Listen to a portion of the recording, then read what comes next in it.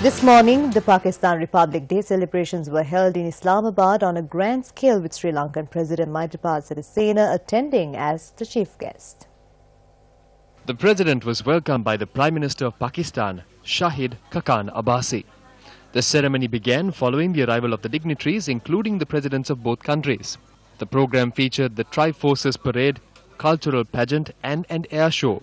Military forces from Bahrain, Jordan and the United Arab Emirates also joined the celebrations. The Republic Day parade and pageant were filled with vivid cultural shows that lasted for around 3 hours.